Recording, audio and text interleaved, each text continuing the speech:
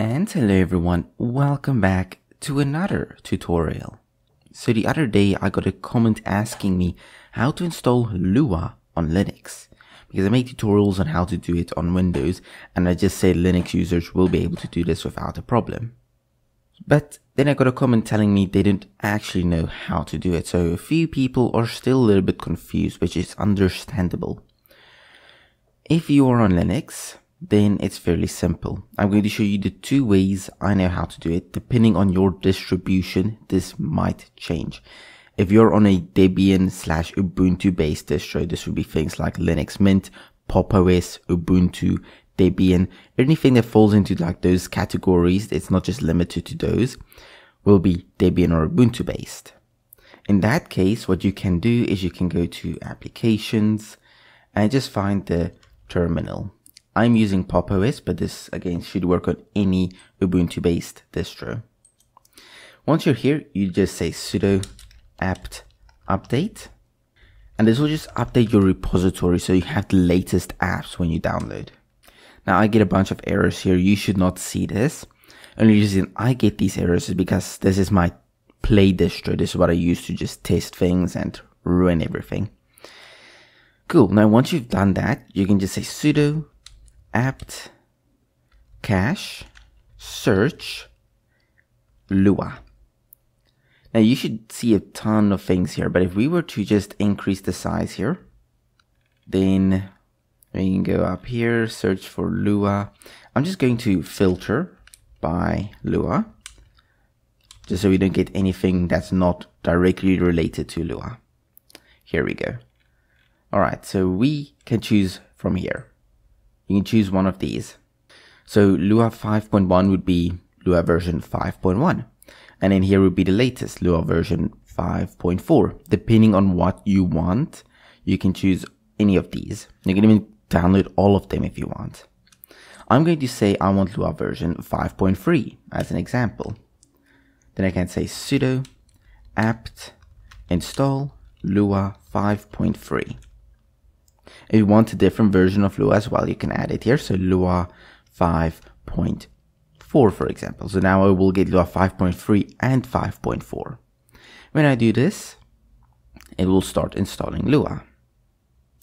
Now I have Lua version 5.3 and 5.4 on my system. When I type Lua and press tab 2 times, you'll see I get Lua 5.3 and 5.4 here. If I say Lua 5.3, press enter, now I'm in the Lua console, so the Lua interpreter. If I put Lua code here, print X, it will work. Similar, if I were to, let's just echo print hello world into test.lua. So now I have a file here called test.lua. If I want to run this, I can just say Lua 5. Let's go 5.4 this time, but you could use 5.3 here or 5.2 of whichever version you used. And you could say test.lua. And now you'll see it does execute that file.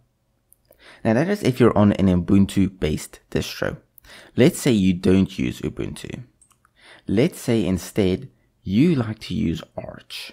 If you like to use Arch, then I am assuming you know how to install this. But let's say you don't know how to install it.